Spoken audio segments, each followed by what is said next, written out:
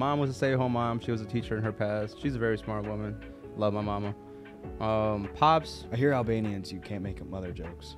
Yeah. Is that true? I mean, yeah. You guys I've heard they don't translate like how we say it in America, like the swear word MFer doesn't translate the same like in Albania. Yeah, they take it very directly and yeah, that's true. Yeah, that's true. There's something about moms to us. Yes, because the guy even the guy in our company, he's 30, 40 years old. He keeps his mom in his mansion. She got like her own like room. It's a really united. Like anytime I see him do like dinner in his house, the mom's like involved, head of the table. Like he's real tight with the mom. I don't know where his dad's at. The moms are our queens. Yes. No matter if she's not in a castle with a thing on her head, with a crown on her head. Yeah. To us, that's our queen. Yes.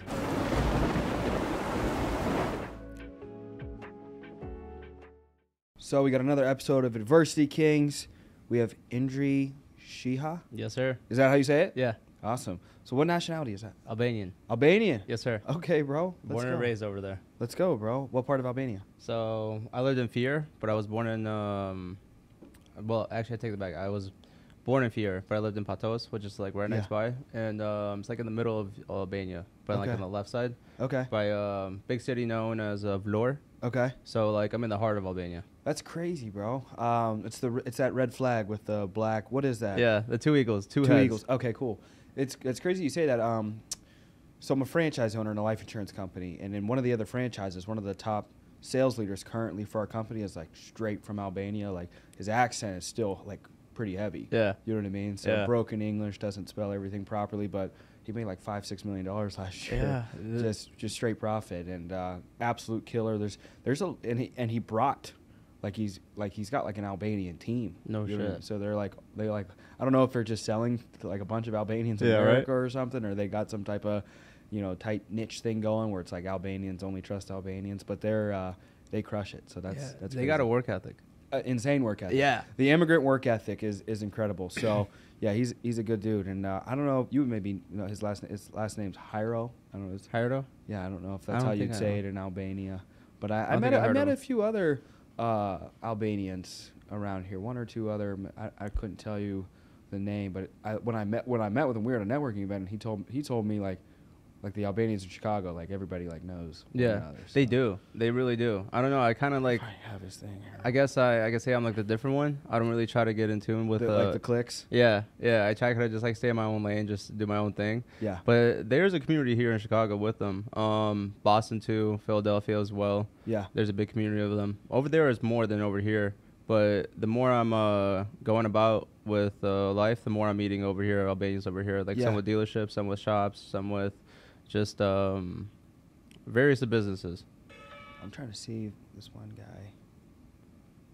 Let's see, his name was Donnie or something. Nice guy though. He was an accountant, I believe. Really? So what is the diversity lottery? Am I saying that correctly? Yeah. So pretty much over there, it's like the lottery system here. You win millions of dollars, right? Yes. Over there is like the chance to come to America. Okay. And get a citizenship. So you got to do like 5 years of when you come over here. Let's say that you get picked. Yeah. And it's like literally they do it like in the TV show, like they do it like this, and they pick out the names. So you gotta be here for 5 years without getting any trouble, without no BS.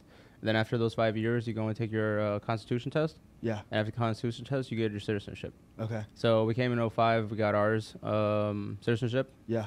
Lucky to be here. Grateful to be here. Yeah. But it's like, it's just such a. I don't see much people over here like in 2023, like right now, that still have come here with that. I don't know if they're still available to it. Yeah. So like it's another reason why I feel like I'm so lucky. That, like blessed. Yeah. So what is the government style? Like what is the type of, I guess you would over say, there? Democracy or what would it be in regard to Albania? How's it structured when it comes to politics? That's actually a good question because I really never paid attention to what they did as the politics. Do you go back and visit? I do. Does it seem like it's booming, or does it seem like okay? Like, is it like a drastic difference? Is there like that's the thing, rich, poor, middle class, or is it just you're either rich or you're poor? Oh, it's either you're rich or you're poor, but the rich are very minimal. So like the rich really keep it together. Yeah. And in my view, honestly, the people who are in the who are up there in the politic game in Albania, like the government, the president, everybody else, there's some affiliation to the mafia with them. Yeah. That's how I look at it. Yeah. Because the way they go about things, the way they do things, they don't go into the EU system, meaning that they try to be like everybody else over there. They're trying to still just be their own people. Yeah. When you go over there, there's not many signs of American, like, let's say you're traveling on the road. Yeah. And you see a bunch of signs like go here, go there for like whatnot. It's all Albanian. Yeah. So like if you're a tourist over there, it's really hard to get around. Yeah. So I see like they do that because they don't want many, over there. They just want their own people, and they just want to control whatever they can control. I mean, they've been doing a lot as it is to grow the country. They put a lot of road systems, a lot of highways now, from like when I was there to now. Yeah. Before, like when I was there, it used to be, I mean, still to this day, there's not many, like trying to get around. You still got to go through the mountains. You still got to, you know what I'm saying? Yeah, yeah. But they're changing it up, like a little by time, little by little, like they're investing money into the country. Yeah. While before it used to be none of that. Yeah, yeah. Well, to the eye at least. I feel like as time is going on with like the politicians over there, they're still trying to like do what they can for their own good, but also for the good of Albania. Yeah. The country itself is beautiful. They could do so much to make more money off tourism. Yeah. But anytime I see pictures of, when I have friends that go over with the Albanians in our company, when they go back and visit, it does look crazy. It is beautiful. It's just so, if you're not a tourist over there, you kind of just get lost. Yeah. Even with me, sometimes I'm like, good thing I know how to read this. Yeah. Yeah. Because otherwise, I mean, like, Google Maps works there and whatnot, but like, it's still just, it's like going, so see, the kind of thing is like, when you go to a foreign country and like nobody sees these type of people, they're trying to take pictures with them. Yeah. It's like that over there, but the kind of cool thing is, you could travel there willingly, freely. Okay. It's not like you can't. So like some of these countries I'm talking about, like let's say you go to North Korea or whatever, like or Russia. Yeah, yeah. Like I was watching Nelk's podcast and they were just trying to take a picture with. I watched that podcast. Yeah, so I was like, can't yell in Russia. Yeah. Oh, literally, I was watching that and then like the way they're like interacting with like the Nelk boys, they're like, let me take a picture with you. Yeah. With America and Russia, you can't just like freely just pop in there, but Albania you can, but it's still just. It's cool to see. It's cool to feel type of thing. Because the people over there are just, when they see somebody like a foreigner, they kind of just, they don't care to stare either. Yeah. Yeah. They don't care. They'll just look and analyze you like a bug. Yeah. And this is how they are. But they're cool people. They're good people. They're very good people. They're very hardworking people. And like, if you go over there and you ask somebody, hey, how do you get around here? How do you get there? They will generally lead you in the right direction. Yeah. That is the one thing about Albania. Yeah. While like in other countries, I'm not going to speak for them, but it doesn't seem as they're as open. Yes. To foreigners and, to other people that to direct them in the right way. Yeah. Absolutely. While Albanians are always just their own people, they're in their own lane. Oh, you need some help? Let me help you out with it, no matter who you are. Yeah. That's how they are as people. It's pretty dope. Now, what about your family? What did they do in Albania, and then what did they do here? Okay, so my pops, he was always traveling and doing like a taxi service type of thing, but from across the country, as to what I was told. So like there's not much knowledge that I have from like their past. My mom was a teacher. Okay. But then when she said that when she had me and my sister, she stopped teaching. Yeah. So then she was a stay-at-home mom. And we stayed with our grandma, my dad's mom. And my dad just, at the moment, I think he just, from the past, had money saved up. And then he was working as like not a mailman, but one of our cousins had like a mail company. Yeah. For like a phone bills. So me and Pops would just travel around the country just handing out phone bills type of thing. It might sound like what the, but at the same time, that's what we were doing. Literally, me and him before like we came to America, and like I don't know, like he was doing before I popped in the picture. Yeah. But he did enough to provide. Yeah. But so like mom was a stay-at-home mom. She was a teacher in her past. She's a very smart woman. Love my mama. Pops. I hear Albanians, you can't make up mother jokes. Yeah. Is that true? I mean, yeah. You guys I've heard they don't translate like how we say it in like the swear word MFer doesn't translate the same like in Albania. Yeah, they like take it very directly and that's true. Yeah. That's true. There's something about moms to us. To our Yes, heart. yeah, because the guy even the guy in our company, he's 30, 40 years old. He keeps his mom in his mansion. She got like her own like room. It's a really united. Like anytime I see him do like dinner in his house, the mom's like involved, head of the table. Like he's real tight with the mom. I don't know where his dad's at. The moms are our queens. Yes. No matter if she's not in a castle with a thing on her head, with a crown on her head. Yeah. To us, that's our queen. Yes. So we like you probably weren't allowed to back talk mom growing up. Like if that happened, you get a smack. Even if you do, the mom will let you know, like, you talking to your mother like that? Yeah. And it will hit you right away in your brain. Like, it will just be like, oh, yeah, that is mom. Like, I can't do that with mom. Yeah. Even with me today, like, there's a lot of people in this world who will tell me, do this, do that, do this, do that. Yeah. The only person that, like, I would do something for is mom. Yeah. That's my queen. Yes. And the moms to us are... Yeah. That's our everything. Yeah. You know, even with our grandmas. Yeah, our grandmas are everything, too. So, like, family over there, like... Really tight family. Yeah. They teach you that. They teach you a lot about friends and family as you're growing up, and the family is, like... So important. Yeah. I think that's a value we miss out kind of in the Western world nowadays. I think it's just getting worse and worse in regard to... I like that you point that out. Because, bro, I see my friends... Oh, you know, growing up, I seen friends, people, you know, answer their phone to their mom, and... Instead of saying, I'm good, I ate, I love you, they just hang up. Why are you calling me? Yes. Why are you calling me? And it's like, bro, she calling you because she cares. Yeah. You doing that to her would just push her away. Yeah. And that's your rock. Yeah. That's your queen. Yeah. You don't do that to her. But, like, that's just my view of it. But I always see, like, people here always back mouthing, just like being nasty too. Crazy. Yeah, and I'm just like, bro, just tell her you love her and that's it, bro. Like, you want to end the conversation, just say, Mom, I gotta go, but I love you, bye. Yeah. It's that easy. Yeah, exactly. Like, you gonna go home and she gonna probably have some for you. Yeah. Or gonna give you some loving. Like, I don't know. The way I see it is like, I don't know how or why they grow up over here, like, just bad mouthing their mom, but like over there, it's like, to us, it's like, we try to do everything we can for our mom. Yeah. So like you said, he keeps his mom in his mansion. Yeah. That's the same view I have. I can't, like, when I grow, like, in a couple years, I'm 25 right now. Yeah. I'm about to be 26 this year. By 28, 29, I need to start thinking about settling down and, you know, having a kid and whatnot. Yeah. I already know that when I move out and get me a mansion, I need mama there with me. Yeah. So I could go and do me. I could go do my business. I could go do what I got to do to provide for me, my family, and while mom is going to be there for the kids, with the kids. Yeah. I don't want nobody taking care of my kids except mom. Yeah. If she raised me like this, I want my kids to be raised like this. Yeah. You know what I mean? Yeah, that's fire. So that's the way we do it. Like, we grow up and they teach us a lot. And we're just like, you going to take care of the kids, Ma. I'm going to get you a villa. I'm going to get you a house. I'm going to get you whatever you want. Yeah. You take care of them kids. And that's our view. And that's why another reason why we as Albanians grow up and still maintain that success and maintain that culture. Yes. You know, the family, and which is really important. Yeah. You kind of see it also with like with Arabs. Yeah.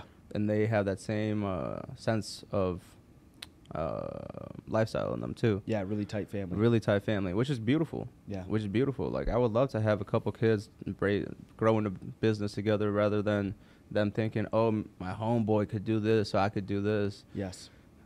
It's that concept of family is so powerful. Yeah. And they teach us that very well.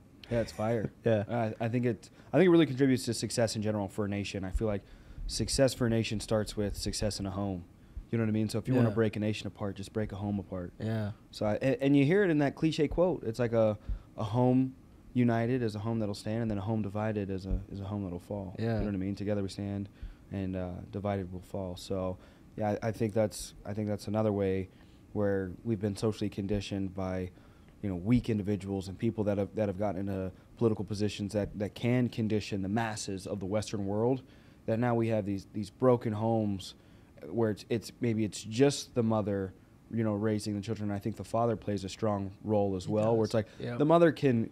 I heavily believe in having a strong relationship with your mother. My mom's my rock. Call her every night. You know what I mean? Respectful conversation. Love her. Call her. I'd tell her I love her every night and send her cookies and stuff. But I think she had to play both roles. She was not with us that much, but she still provided that love. But the only reason she wasn't with us that much is because my dad wasn't in the picture, so she had to work 2 or 3 jobs. So absolute workhorse. Yeah. So, but I think some of the homes will have a mother that's there and helping out with the kids, but not necessarily working and then taking advantage of the political system and the government system, which we had to use it, you know what I mean? Right. Food bank, food stamps. I grew up broke. And, but I think somewhere it's like if there's not a role model, the kids will do what they see. You know what I mean? So you'll get that lovingness from a mother. Amen. But then if you're missing the working from the father, then you kind of have an incomplete picture. Yep. And then you have the work without the love. Now you've got a broken home because now we got young men growing up and just screwing everything. You know what I mean? And never settling down and like finding a commitment. And that's where I think it's so important to find. You got to have both because we don't display any commitment to our kids. Or it wasn't displayed to us, so now we've got all these. I feel like it's easier than ever in America right now to get rich and separate yourself and be a successful individual because nobody's committed nowadays. You know what I mean? It's like there's around our age, it's like it's that new year, new me type of people all year long. All year long, people like, oh, I'm about to get on my shit. I'm about to get in shape. No commitment. Right? No commitment, bro. Because that comes with so much. So much. It comes with so much. I'm with you on that. It's crazy. I'm with you on that. And it saddens me, but at the same time, I know it just makes opportunity for me even greater because I know I don't have competition. You know what I mean? Who's my competition? Right. You know what I mean? It's like this is weak. It's you. It's the and I love it and welcome it because I think if you have a limited mindset and you think, oh, these people are going to come over here and take everything. I love how you put in this then together. You're small-minded. You know what I mean? But I look at it as like if there's absolutely no competition, then I might just, bottom out right here and be comfortable at the level that I've accomplished at this point. But I heard at a networking event in Chicago, a Latino immigrant, he had said, somebody had commented on his social media and said, go back to where you came from. And and he's a millionaire, and somebody had commented back, what a shame is it that he came to your country where you had a head start and he's still beating your ass, right? And so that's where I look at all these, 20-year-olds and, people that are, in the process of graduating high school, figuring their lives out, or 30, 40, 50 years old, right. And they're so quick to say, go back to where you came from, or, maybe being judgmental in regard to any ethnicity or immigrants and thinking to themselves like, man, they don't have an advantage. You have a disadvantage. Like from what I've heard, and I haven't been to many other countries outside of like Mexico, right. From what I've heard and seen, this is a pretty sweet setup in America. Like if you can't get rich here, it's beautiful here, right? It's beautiful. The opportunity, it's beautiful here, but getting rich here in comparison, like what are the odds out of 1 to 100 getting rich here and then going to Albania and trying to get rich there? Dude, you know what? I actually thought about this while I was over there 2 months ago. I was literally thinking so what do you to have this mindset of how to grow a business and how to build a business and how to start a business and all that over there. So I'm looking at everywhere. I'm looking at, I'm sitting at the coffee shop just looking around, just thinking how do you grow a business here? Over here in America, we got so much wealth around us. Yeah. Over there, you don't. So over there, since not much people got bread, what do they need every day? They need, obviously, stuff for the house. They need their coffee, and they need, little stuff like that. Over here, you got people who bring, how should I say it? They bring stuff that are not a necessity to a need, right? So the reason because they have the wealth for it. So over there, you're not going to go and spend, X amount, a couple hundred on car parts and then another 100 for installation or, any of that. And some people do, obviously, because they're set up in that position where they can, but not everybody like over here. Over here, you got so many more people with money to throw. Yep. Over there, you don't. So I was thinking while I was sitting down, I'm like, dang. So over here, what you could really do is really open up a coffee shop or a little convenience store. Yep.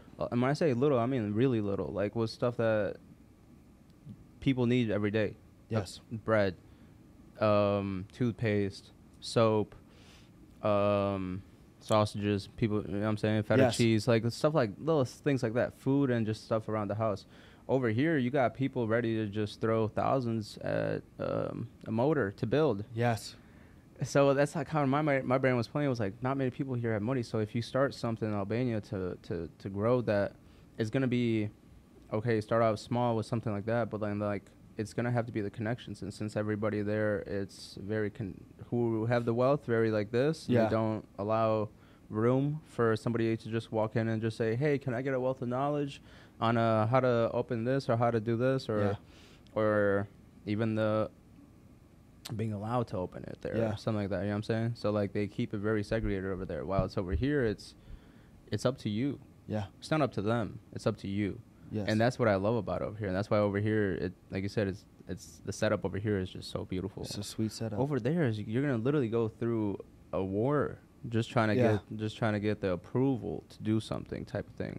Why? Because somebody over there in that certain position or that certain area or setting has more authority, and you have to go to him in order to do it. Now you have to kiss his ass. And I was even talking to my uncle. I was like, so Unc, like, how did you go about, with this position at this? Because he used to work in like an oil refinery type of thing. What he did was, there's obviously pipes around all through Albania with oil. Oils get sent. There's a lot of oil in Albania. I didn't realize that until I went with him. Until 2 months ago when I was just driving around with him. And he was one of the head guys over there telling people, like, you got to go here, you got to go there to fix this, to bring the oil from here to there. So he's kind of like the management side of things. Does he stay there? Mm-hmm. Okay. And I was telling them, like, well, Unc, why don't you open, like, a factory or something with oil? And he goes, man, they already took it all. I was like, so who do you go to ask or to get the permission to do this? And he goes, you go here to these people, but those people won't let you if you're just somebody. You got to know somebody. So it's all very connected. Over here, if you want to open up a shop and you have the mind and the will to do it, you could do it. If you want to go open up something that will make you that bread, you could do it. Obviously, like, over there, it's harder than here. And I guess what I'm trying to say, you could get it done both sides, but over here it's so much easier as you trying to get it done.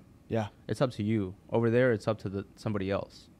And that's the way the setups is. And not just Albania, like everywhere you go in other countries, because the control of how they do everything is very controlled. I feel like in every country that's not the U.S. In the U.S., obviously there's control and whatnot, but there is more freedom than those countries. In those countries, it seems as you're free and you can do what you want to do. Yeah, of course. But when it comes down to really trying to get something done, you got a head honcho that you need to know in order to get it done.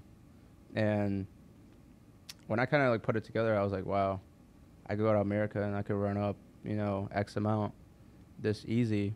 And over here, how long would it take to run up that amount? What's the currency in Albania? It's called lek, L-E-K. What does it translate to an American dollar? So $1 in U.S. is like $1.11 over there. So it's pretty similar. It's very similar. Before, it used to be like substantial. It used to be like it was like a 25 cent, like $1 to $1.25. Now it's like very close. Because like I feel like the American dollar has been dropping lately. Hell yeah. Yeah.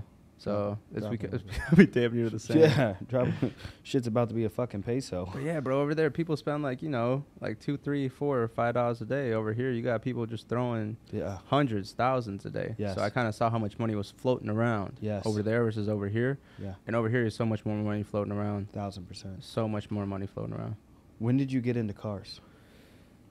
Bro, I grew up with a passion with cars. Like, remember me, my dad would just put me in his lap as a little kid and just let me, like, just sit there and just keep my head up and just, that's like the European thing. But then when I came here, I would always just watch videos on cars. And when I came to like 16 years old, my first car was like a Volkswagen Rabbit. And it was passed down from my sister. My second car, I guess, was like a BMW 335. And that was like when I was a junior in high school. And what was I doing back then was literally just doing what I can to see what people needed and sell it to them, like disposables or nick type of thing. Just something. I just opened my mind. Like, what do these kids want to buy and they have money to buy? I was like, okay, well, nicotine, well, easy peasy. Go to a party, sell nicotine type of thing, right? And then I've always been good about just saving. I never had a mindset of like, oh, what should I do with this? What should I do with this? Because I always stayed focused. That's what this other Albanian, he always talks about saving. He's like, I want you to save $1 million, brother. I just fucked his accent up, but no. You on point with it, bro. You on point with it. That's how they are. My boy loves saving, but it's that commitment they have in their head. They stay so focused on what they're trying to get done. They don't care if something scratches them, something pokes them, tickles them. Laser focus. Bro, they will literally just say, like a big bear. That's how I look at them. Or how I look at myself, too. Like a big bear. You could poke me, you could scratch me, you could do something. I'm still in my lane, focused what I'm trying to get done.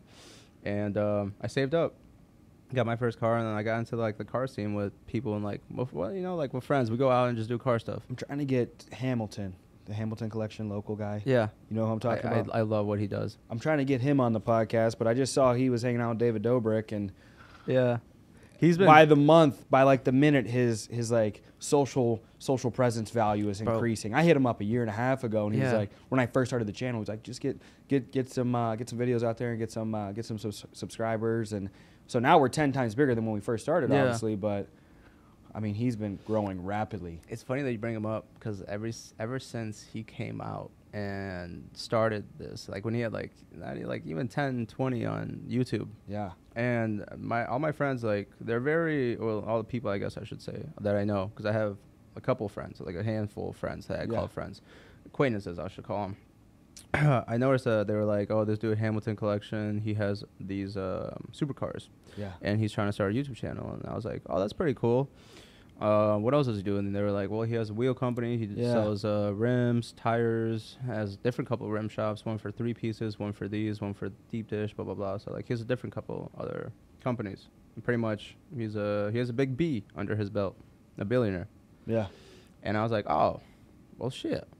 That's dope for him. That's amazing. Yeah. So that kind of made me wonder, like, okay, so he got into the wheels. Now he's this age. He saved up this much. And now he's like, what do I do? Let me just start a YouTube channel.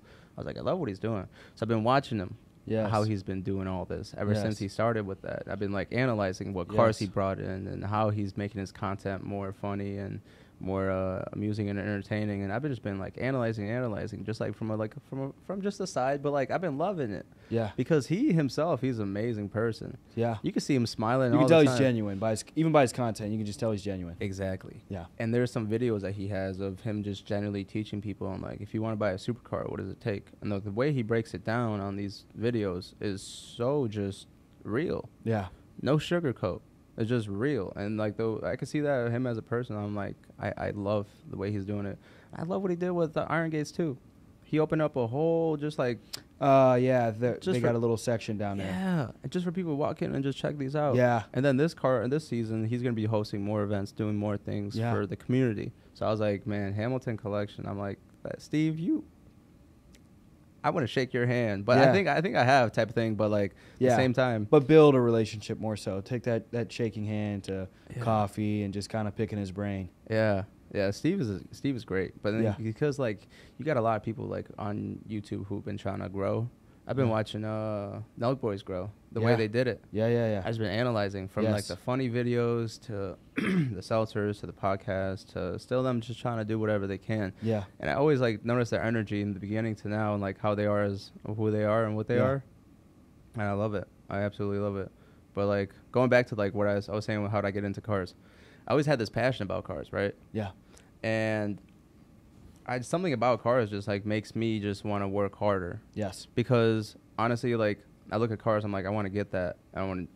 It's like my motivation, I guess. It's it's bad to say, but it's really not bad because the way it's shaped me. Yeah.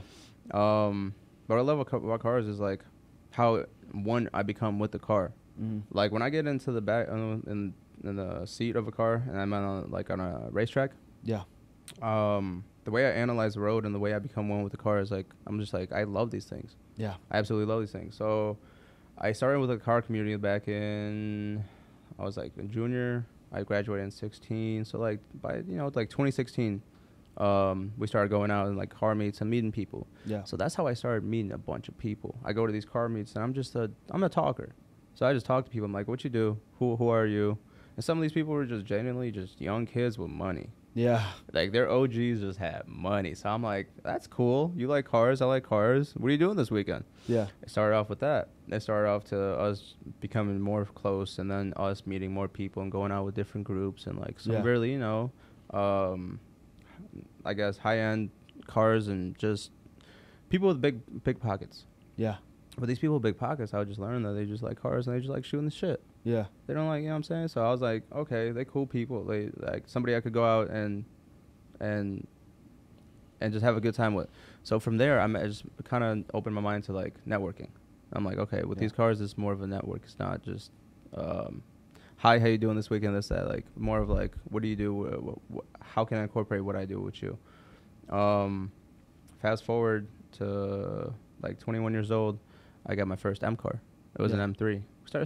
Still going out, still meeting more people, and just meeting so many people. And I started growing my social media channels. My best social media channel was my Snapchat account. Yeah. Now I'm at like my 5th Snapchat account because it got deleted that many times. Yeah. It is what it is.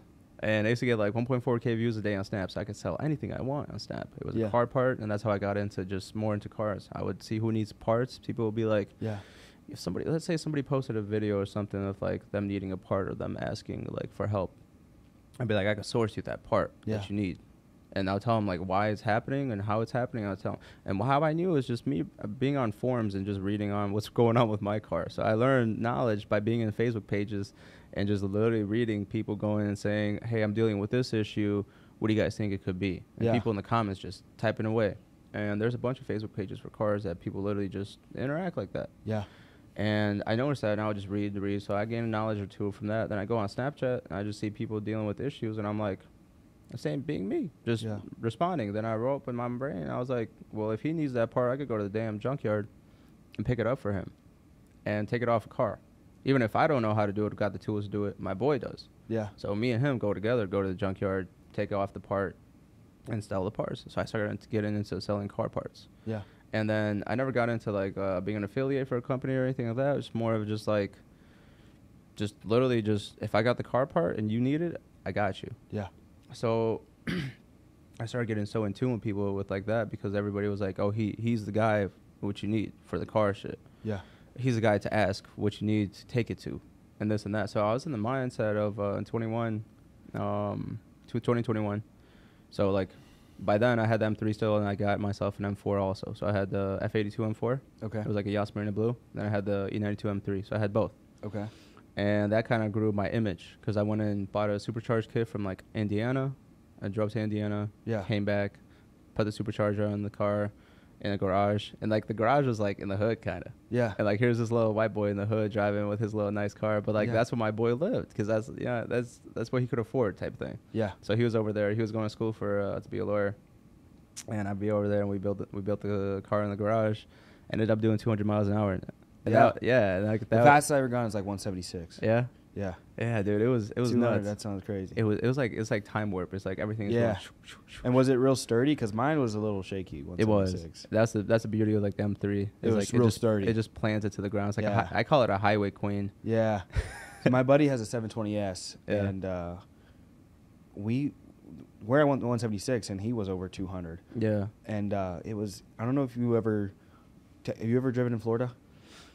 So there's a road from, and it's, I don't think they call it like Death Road or something, and it's a straight road from like Miami all the way to the other side of Florida. Okay. And you can get there, like if you're driving normally, it'd probably take you like 3 hours, but it took us like an hour and a half. Yeah. But it's through the Everglades. No. And it's like straight, bro. Yeah. I gotta go over there. Yeah, it's from Miami to the other side, and I forget, I could think off the top of my head if it said, I think it starts with a B or something. But it was a beautiful, beautiful drive, and it was sweet. I mean, I wish I had the fucking McLaren. I had an F-Type, and I had an XFS, and then I traded both those in. When I moved into ownership, I traded both those in because I was just slinging insurance. I was just a typical insurance leader, so my profit margin was bigger. Yeah. But then when I moved into franchise ownership, then I got to pay for the leads and the buildings, and I just got a Black Widow. I was gonna get a TRX, and the TRX was just $10K more than the Black Widow. Yeah. How is the Black Widow? I like it a lot. I put a MagnaFlow on it, which I kind of wish I didn't. Is it too loud? Or no, it's not. I don't notice a fucking difference. I put the MagnaFlow on it because I like loud. Yeah. And I did a Delete on the F-Type. Yeah. And that one was like, an F-Type already runs kind of loud. It's got good pops. But with the Delete. The Delete was fucking crazy. Like Oak Brook Police would like kind of fuck with me a little bit. They'd be like, hey, look, we're getting complaints. Yeah. And I liked that. And but with the MagnaFlow, the Delete cost me $300 or $400 on that. The MagnaFlow cost me like $2,000, like $2,500. But I did it through, and I don't know if you know these guys. I think it's I think it's Black something. Black Star? Black Star. Yeah. And I met with I don't know if you remember. I know a lot about him. Passed away, bro. That night that happened, I was sitting at home, and I look at somebody reposted their. I met him on a rally, actually. For real? Yeah. So I was gonna get him on the podcast. I went and did a meeting with him for like 30 minutes and took Larry notes. Was dope. He was a dope ass dude and gave me a bunch of like genuine notes on like being a business owner. Whoever all the adversity he went through, bro. Whoever watches this and knows Larry knows that Larry was that motherfucker. He was bro, and his he Black was Star, a dog. You been inside their building? Nah. It's so clean. But he had it beautiful in there. Yeah, I've seen pictures. Yes. And bro, being with Larry out and like his best friend, or I shouldn't speak for him, but what I saw, they had a really good connection, really good relationship. That's my F-Type and XFS, but then I just have the Black Widow in the middle now. I love it. I'm big on wraps. So when I saw at the very end, you want to start to get into is it PPF? PPF for wrapping ceramic coat. Yeah. So I'll get some wraps from you, bro. I love wraps. I'll spend some money on some wraps. I will love to do anything I can with that. Yeah, I love wraps to. But Larry and his friend, you were saying, Daryl. Okay. They had this relationship as friends that I've never seen grown man have. Yeah. They made me laugh. Yeah. The way their relationship was, they made me laugh. I could even see it, like their own wives were like, man, these boys are boys. Weird. Yeah. These boys are the relationship they have was just this friendship, and I was like, wow, like that's genuine. Yes. Because most people walk around, trying to hide, not trying to fuck around. Yeah, exactly. While Daryl and Larry, they were just them. Yeah, yeah. And I love that because that's me. Yes. I'm just me. I'm just a goof. Yeah. I like to have fun. Yes. But in reality, I know I could get done when it comes down to business. When it comes down to getting money, I know I could get done. Same with them. Yeah. So I saw a lot of them and like a lot of me and them. Yes. And yeah, and Larry is just this very just open. Like he'll just look at cameras and just be. Yeah. You know what I'm saying? Like he gives and that's a lot of just like I saw so much of like me and them, and I was like, wow, like just being around these guys just makes you feel good. Yeah. They had that aura in them. Their souls are. I mean, Daryl still obviously. Yeah. But Larry and Daryl together. Yeah. Was just like a beam of light in the room. They made you laugh. And when I met Larry and I seen that night, that accident, I was like, it ain't gonna be the same. No, it ain't. Yeah, no, it ain't gonna be the same because they were sometimes the light in the room. Yeah, they would laugh and make everybody laugh. Yeah, you know what I'm saying. So when that happened recently, it was during Crown Rally. Yeah. And it was a GT3 RS, wasn't it? No, and it was a 911 Turbo S. Oh, okay. It was messed up because he had just gotten it. Wow. The day before that, they went on Crown Rally. They hosted an event. It was Daryl that hosted it, and it was like they had some tents there. I pulled up. That's when I had my M4 GTS. Okay. And I pulled up, and I'm just chilling, and I just see Daryl and Larry just doing them, and Daryl's being funny, Larry's being funny, and Larry was leaving at that moment. And he was driving that 911 Turbo S that he had just picked up. And I was like, dang, that color is hot. Yeah. Because it's like a baby blue. It's like like a light blue. Yeah. And I was like, that's hot. I was like, Larry, bro, you just got that. You don't miss, Larry. You don't miss. Swag. Yeah.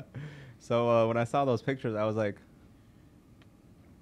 this is going to hit the community. Yeah. And then there was like a Cars and Coffee type of show at the Drake. The following week, and everybody was there. Larry's people. Yeah, and I could just see like obviously they were doing them and whatnot, but it was just not the same, without Larry. Without what I noticed in Larry was a lot. Yeah, and like obviously I don't say much whatnot, but like what I noticed in Larry was a lot, and I was like, I God bless that man. Yeah, I hate to see what happened and how it happened, but it should teach you.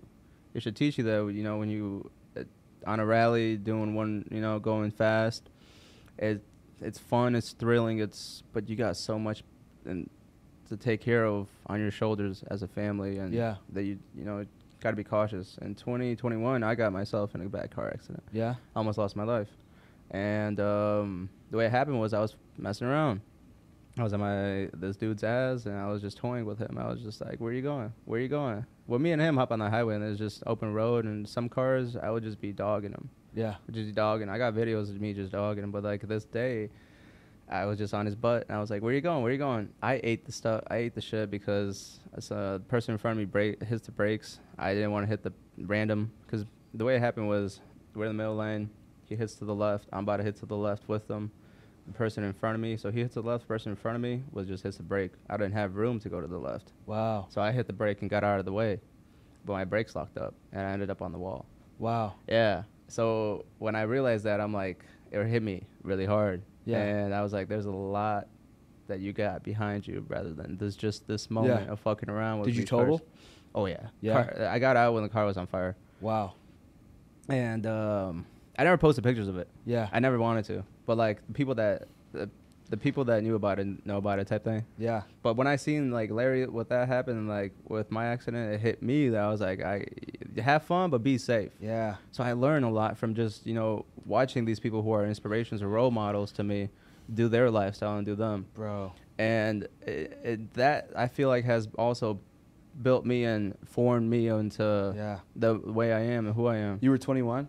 I was, it was in 2021. I was 22. I had my last accident when I was 21. Yeah. So that was 3 years ago. It was probably 2021, 2022. Yeah, right. And it was the XFS. I just picked it up from my boy in Nebraska because that's where I was running my insurance office there. And I put an intercooler in it, and I put a tune, like a new intercooler and a tune on it. And so it's whistling. So I love the whistle. I'm playing, and I'm behind. Like it's like a two-lane one-way, like kind of like a highway, but not really a highway because it's Nebraska. And this old lady's in front of me, and she's driving slow, but the roads are a little wet. And I don't have insurance because my insurance, starting off in the insurance industry, I did not sleep. I would just be 24/7 trying to sell insurance. So I would fall asleep behind the wheel. Yeah. And I'd run it. I never hurt anybody or hurt myself, but my car insurance is like $1,000 a month. Yeah. And so I was like, I would try to go a month on, a month off. Yeah. So that way I could save a couple bucks. Of course. You got to do what you got. Exactly. And I love that you put it that way because I do so much too to just save a nickel over here. Yeah, I was like, yeah, I'm going to definitely save this. So it was like month on, month, until I got like a notice. You know what I mean? It was like, hey, we need car insurance from your loan or whatever. So I go to pass the lady, and she doesn't have a left turn signal, and she's not merging. She turns left, and I know I don't have insurance, and so I don't want to. I always thought to myself, like, if this ever happened, I'm going to do whatever I can not to hit the person because I don't want them to say where I have to end up paying them for the rest of my life. Like they hurt their neck, so I completely avoid her, but it's like a hill, so I ramp this hill going like 60, but I'm still like, and there's trees, so I'm like in the air, and it's like GTA. I like hit off the trees. But luckily behind the trees are houses, so I didn't fly through someone's house. Then I come down, spin around, and total it, but no insurance, and it's a $50,000 loan. Yeah. So I had to fix it. Plus, so actually I got out of it, and luckily, like I'll tell the rest off air. But I fixed it without. So I put put 5-10 down on it, but I had to put 4. Like I tell everybody that's the most money I ever spent in one day because I spent 40-50 bands basically in the process of getting it fixed. Yep. Because I made it look exactly how it was, so you can put 2 and 2 together. Gotta do. Exactly. So that was eye opener from there, and then I transitioned into ownership. Yeah. Basically, 40-50 gone there, another 40-50 gone to opening up my own deal, and then I was like, I had the F-Type, and I was like, I gotta downsize, and I didn't really downsize because the F-Type and the XFS are pretty much the same value as the Black Widow.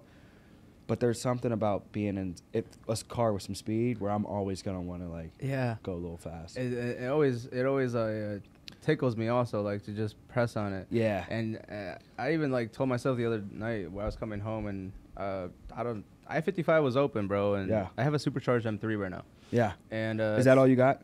At the moment, yeah. Okay. But this summer, I got some coming too. Yeah. I got something adding to the garage. You're gonna tell us, or you're surprised? I'll tell you off air. Okay. But I'll do like a surprise. Okay. I want to do like a surprise for it. Okay. And I'm gonna get it though. Yeah. I something about this car. It just like it needs to be in my hands. Yeah. Yeah. You know what I like before you go is I think the Lamborghini just revealed like the off-road Lambo. I think is it Ducati Lamborghini.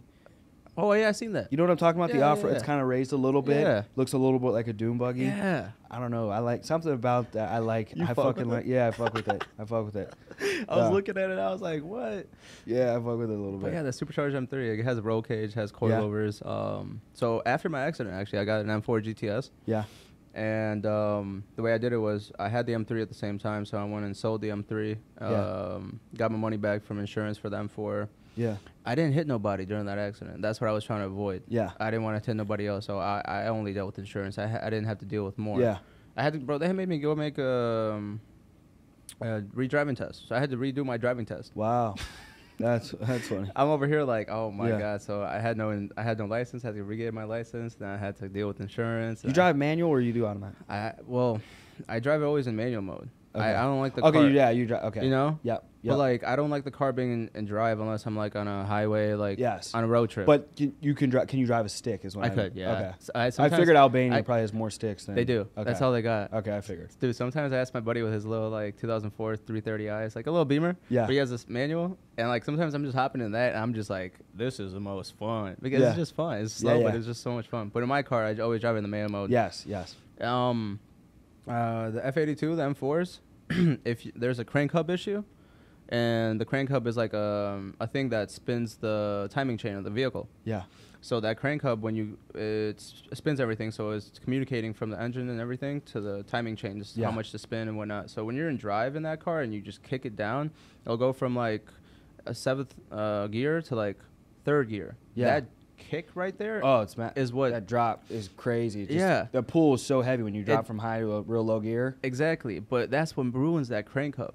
Oh. Yeah. It like strips it down. It strips it, and Yeah. it makes it so like people have all these crank hub issues when they tune the cars and whatnot. So like Yeah. another reason why I always drove in manual mode and why I got so used to it when I was driving that M4, I never drove it in drive because Yeah. I didn't want to ruin my crank hub. Yeah. Yeah. So the way to do it is like you put it into gear, then you get on the gas gradually Yeah. to build the boost and to build the timing chain, and then Yeah. you give it the kick. So like if you're trying to race, you know what I'm saying, you don't just step Yeah. on it. I always kept it in that manual mode because I didn't want to blow the engine. Yeah. Doing these little things now, to save my.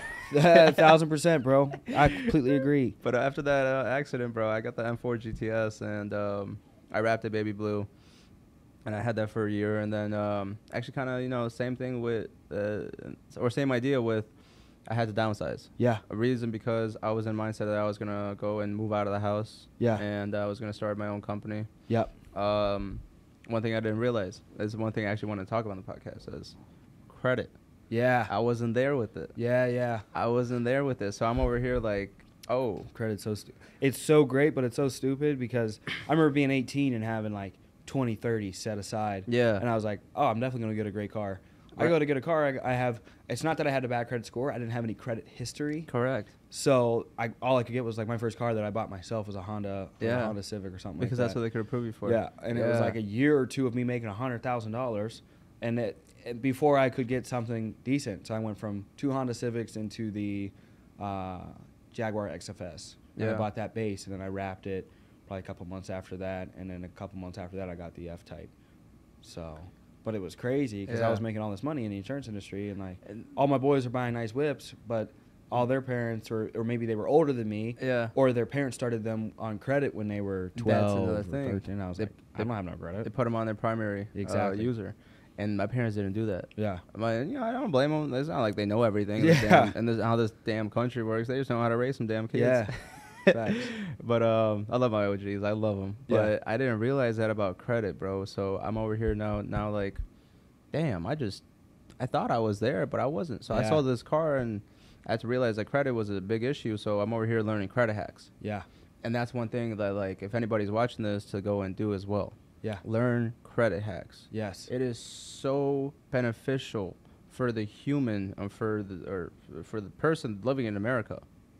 And the reason I put it that way is because if you understand credit, you will do so much more Yeah, the leverage as a you have. person, Yeah. as like I said, as a human. Yes. You will do so much more. The reason I put it that way is because, like, I went and got a 2023 Kia Forte, and through my credit after I built it, and I've only put $1,000 down. Yeah. And you might be thinking like, well, what does that mean? Well, let's think about this. I sold my car, and only had money. Mm-hmm. So now all I could do is I can't move into a house because they won't accept me or won't approve me. I tried telling them, like, what if I just put in, you know, months up ahead? They're like, no. If I wanted to do that, I had to be somewhere where I wasn't comfortable. So I was like, well, damn, I gotta stay home with the parents. Yeah.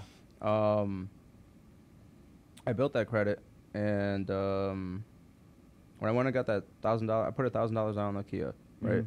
And that $1,000, I used my damn credit cards. Yeah. I was like at that point where I was like, I got money to do something, but like I don't got money to do a whole lot. Yeah. So I literally did it in that way. Now, how I was able to go get that vehicle, obviously I make money every month, and all of us make money every month, but I need to go get this vehicle, right? And I got this right now, this Kia. Yeah. And it's actually what I use for when I need to go on long distance drives and like I need to go travel far, because the M3 is just not for that. Yeah. And it saves me on maintenance and oil changes and everything else.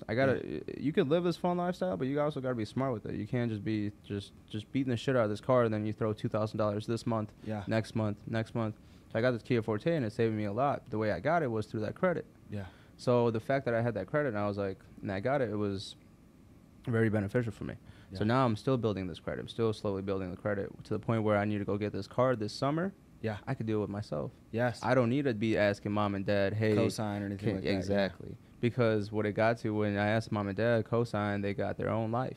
Yeah. They got their own BS to deal with. Yeah. They're not going to be there at that moment when you need to go. And you kind of be sitting there like, oh, well, I want to get it done now. Yeah. You could get it done now. You worked hard to get it done now. But credit is not allowing you to get it done now. Yep. You did all that work, but you didn't realize that you need that credit in order to go get it done. So 1000%. One thing was like, once I started learning credit hacks, I was like, okay, I know how to build credit. Started learning about business credit. Started learning about house hacks. I started just learning about all these, kind of just opening my mind to all these little things, because I was like, okay, well, I'm trying to mentally move out, grow up. Yeah. What are some of the things that when you grow up, you need to be knowledgeable of? 1000%. Is all these credit hacks, house hacks, business credit hacks. And the reason you might be thinking, like, why business credit hack? Well, you could go get a loan for a lot of money to invest into something. So let's say you got yourself in a position where somebody's like, yo, if you hand me $20K right now, you'll be having, you know, X amount per month coming to you for the next X amount of time. Yeah. And honestly, if you could go use your business credit to do that with, why not? You just put yourself in a position to double that 20, 40, or double that 20, triple that 20 by having this business credit. So what I look at it as is a way to easily go and use it for investment. Yeah. So learning these little things allows you to be in a position for opportunities. So when you're in the position for opportunities, then you got a position to open up your brain and leave it open. So when you don't, so let's say I don't have that credit for the business credit, or I don't know anything about that, and somebody puts me in a position like, well, gee, you know, if we go down to Florida, pick up these face masks, this actually happened. Pick up these face masks when COVID happened. Somebody was like, I'm going to go down there, I'm going to buy $20K worth of masks, I'm going to come back, and I'm going to sell them for $35. They're already sold. The guy's waiting on them. But I'm going to have to go down there and get them. So what he knew was the person down there and the person over here. And I remember masks and all these little medical things were just making money to people. Yeah. And I was like, dang, well, if I had $20K right now, I could go drive down there with a U-Haul truck, which I would do it. Yeah. I would. Why not? It's time consuming. It's hard work, but shit.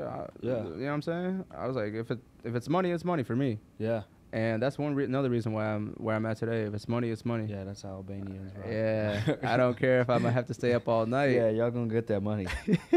and it's a good thing to have. And I was like, man, if I had that 20 bands right now, I could go drive down there and come back. So let's say I use my business credit, boom, boom, go down there with the 20, come back. I already just paid it off, and I got another 15 sitting for me. So business credit allows you to have more opportunities to make more money. 1000%. And that's what I love about, like, little hacks about that. So, like, people, that's another beauty of America, though.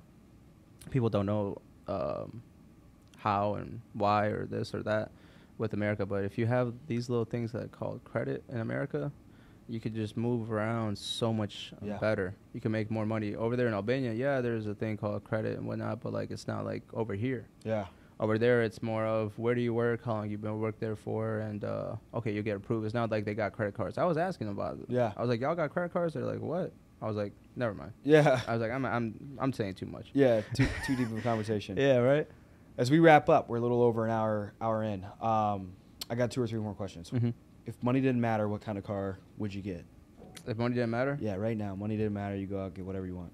A twin turbo SVJ. Yeah. Who has the gold one around here? The gold SVJ? Yeah. You ever seen the gold SVJ around here? It's literally looks like gold plated. Really? Yeah, gold SVJ. I see it over at the Oak Brook shopping center sometimes. He probably just wrapped it then. I don't know if it doesn't look like a wrap. I mean, if it is a wrap, it's a whatever it is, it's gold. Is it like a... Maybe they took it off if it was a wrap. Yeah. It must have been just now that he got it done, or like this season. Yeah. Because I feel like all these SVJ guys or whatever, when they go out to these Drakes and whatnot, like these Drake Hotel Cars and Coffee meets. Yeah. That's where they host them, at the Drake Hotel. Yeah. They all pop up. So like, and I'm always there. And Yeah. especially last season, I was at every event. In the past couple of years, I've been at every event that's big like that. I like to get my face out there. I like to go and say hi to these people that I know. Yeah. So I remember them. They remember me. Yeah. I don't know whose it is, but a twin turbo SVJ, I love tractors. You know that Apollo IE? I don't know. It's like a V12, and it's like, it sounds insane. What's the brand? It's literally like a APOLLO IE, and it's just like its European? own. I think so, yeah. But the car itself is just a V12 monster. Yeah. Or that Pagani. See, the thing is, with me, it's like when it says no money matters. Yeah. It's all about like, what's the nastiest V12 out there? And Pagani, I forgot the name of this. I'm even gonna try and say it, but Pagani got this V12 that screams. Yeah. And it's new. It's a track focused car, and the way it sounds and the way it shifts and the way and everything about the car is just nuts. So if it was any of the No Money Mattered, it would be like between those cars. But I say the SVJ because of the SVJ with twins, it just sounds like a missile. SVJ is fucking sick. Bro, the SVJ with twin turbos. That's my goal within like the next 5-ish years. Bro, with the twin turbos, it literally just sounds insane. Yeah. Sounds better. With me, it's like it sounds better than the Apollo. Yeah. It sounds better than the Pagani because of those turbos. I still think I liked, and I mispronounced this, so forgive me. It's the Koenigsegg. How do you? Koenigsegg. Yeah. The Gara RS. Oh yeah. I think I would. I don't know. I think Darryl got one, bro. Yeah. I know Hamilton's got a... Fuck, I mispronounced all the time. Hamilton got like 20 cars on the way. Yeah. Like another like 40 million cars on the way. It's so insane. So you can kind of think about the community here in Chicago with cars and what the car scene is going to be like. Because I came from Pittsburgh. I started selling insurance from Pittsburgh, and it's like, there's some cool cars. You know what I mean? Yeah. You'll see like one SVJ or two SVJs. And you think Pittsburgh's like a bigger city. Yeah. You come to Chicago, bro. Car world. This shit is like... And you'll see 20-year-olds with like an SVJ or something like that and be like... Either one, maybe they got lucky or did something. They hit big, like a big investment or a big crypto or something like that. Right. Or it's like you said, the OGs are just like, fuck it. And there's nothing wrong with it. There ain't nothing wrong with it. I'm the type. I love it. I love cars. That's a sweet ass car. It only something only becomes wrong, and I don't care about your age. When you are like a hater or you've got like a bad energy. It's that negative in you. Negative energy. I don't want to be around. You know what I mean? I don't even care if it's blood. You know what I mean? Right. The only exception would be if my mom's in a bad mood. If my mom's in a bad mood, I'm going to tolerate my mom. You going to give her some flowers. Yeah, she going to be all right. She going to get some cookies. Flowers. You know what I mean? We could talk. Anybody else? No. You know what I mean? I ain't got time for no negative energy. I feel that 100%. Second question, what's your favorite food? You got a favorite restaurant, favorite dish? I love this question, actually. I love food. I'm such a foodie. I am such a foodie. I love food. You could take me in a different country and we just try different foods. Yeah. And I'll be there like a little kid, like, what's this taste like? Yeah. What's that taste like? Yeah. My favorite food is hard. It's probably going to have to be straight up.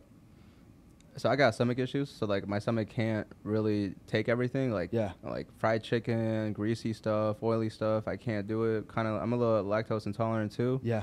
So the one thing that I will always never get tired of is rice and chicken. Yeah.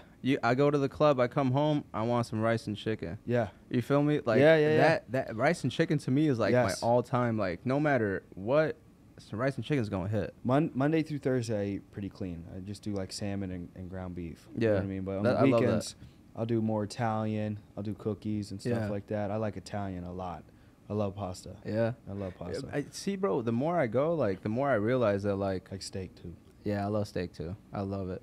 But, like, I say rice and chicken because it's just, like, it's so basic. Yes. But my brain is always saying yes to it. Positive feedback. Yeah. While like with any other food, my brain will pick at something that's not perfect about it. You get like a lethargic, fat ass feeling, like I don't know. And that too, or just, right? Your body just rejects it. Like on a weekend, if I really fuck up and get some Popeyes or something. Yes, like I love that. It tastes great, it but tastes like great. the way it make me feel is not the greatest. I'd be fucking plastered, right? Like, it feels like you're like high. Yeah, because you eat good. Like if you're, because it's like eating good. It's like if you put like 87 in your fucking Lamborghini. Right. You know what I mean? It's like. Right, exactly. Some shit. Because I love they put it that way. Food is fuel. Food is fuel. I've been going to the gym for the past year, like really heavy. Yeah. Really heavy. And one thing that I realized about it was, food is literally fuel. For our body, for our mind, for everything in us and about us. Yes. And I try to tell it to my boys sometimes, and like they'd be like, "I'm like, what you eat today?" Yeah. They're like, you know, whatever. I'm like. Yeah. I'm not gonna educate you, dog, but you should go get you some rice and grilled chicken. Yeah, some rice and chicken. Last question: do you like movies or TV shows? Do you have a favorite movie? Do you have a favorite TV show, or a hobby outside of cars and working? Something around these lines. I guess is okay. I see the like direction of the question. This is funny. My favorite TV... I'll even state them out, all of them. My favorite TV show would probably be the Avatar: The Last Airbender. Fire show. I love that show. Fire show. I love it. Yeah, that's fire. Yeah, that's fire. For real, right? Yep. That's a little side of me that, like, I'm a little kid at heart sometimes, but I'm like a little kid at heart all the time. I get it done what you need me to get done. Yeah. Whatever it is, I'll get it done. But yeah, me being me, I'm a little kid at heart. Yeah. Favorite movie? I think the Transformers was always my favorite. The first one. Yeah. That's always been my favorite. I'll still watch every single one. My movie standards are so low. Like, they're coming out with another Transformers. I'm going to watch it for sure. I love that. Yeah. See, like, I could say, like, the racing movie, like, whatever, like Tokyo Drift. Yeah, good one, too. Or The Longest Yard. Need for Speed was the movie that got me into the Koenigsegg. Yeah? Yeah, I'm still saying it wrong, but. It's all good. But that's what, they had that in there when the kid died. I don't know if you watched the Need for Speed movie. It came out in like 2013, 2014. I've probably seen it. Fire movie. Because the key was sweet, bro. That diamond. Yeah. I saw the key, just the way like the car and everything. I was like, bro. That car is just a masterpiece. Masterpiece. Bro. And the hobby outside of it, like cars, bro. I feel like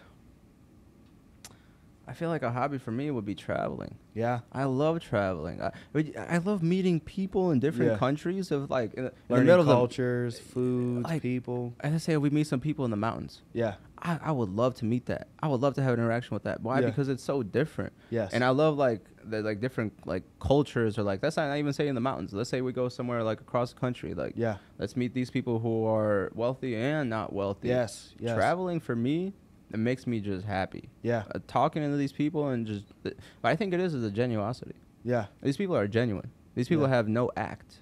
And whatever I meet here, sometimes is just act. Yes. People putting masks on. Yeah. All the time. Always got to fucking mask And I'm over on. here trying to read the real them. Yeah. While people, when I'm traveling, like in the mountains, they ain't got no mask. They ain't got nothing to hide. That's why I feel like I put it that way, because I always feel like I don't feel as comfortable with like the mask aspect or the act. Yeah. That's what I always see, and that's what I always, you know, I can feel that when I meet somebody. But when I'm traveling and meet these people, that's a hobby for me. I love going out and traveling and just meeting genuine people. Yeah. I love it. I feel that. I love it. So as we close out, where can everybody find you social media wise, or anything you want to shout out? My IG is BABU Motorworks, Babu Motorworks. Yeah, you can catch me on YouTube as well. BABU Lifestyle LLC. Okay. And then my TikTok channel is probably the one you would want to look at. I have a lot of cool clips on there of like just my lifestyle of my cars. My TikTok is sauced, so like sauce, like pasta sauce, but sauced. Yeah. M3. The reason I put it that way is because the car just has the sauce. Yeah. The car just has the sauce. Yeah. So sauce M3. Let's go. What's the common way to say like goodbye in Albania? Mirupavshim. Mirupavshim. Mirupavshim. Was that just goodbye? Is there like a God bless or anything you guys say? Mirupavshim. Anything else common you guys say when you're saying goodbye or anything like that? I mean, Ruktumbar. Ruktumbar. Meaning the road ahead, a smooth, beautiful road ahead. Yeah. Because everybody's in their own path of life. So Ruktumbar. Ruktumbar. So, because you know when... Yeah. Man, my Albanian's like that already. See, how many languages I know? So many fucking languages. She's Russian. She speaks Russian. Really? Yeah. That's dope. Yep. So. That's dope. This was fire, bro. This is one of the longer podcasts you. we've done. Probably, what, hour and a half? Yeah. Yeah, hour and a half. If you don't mind, I'll show you my other office. I'll show you my love to. sales side real quick, and then we'll head out. Cool. Let's do it. Cool. I'd love to.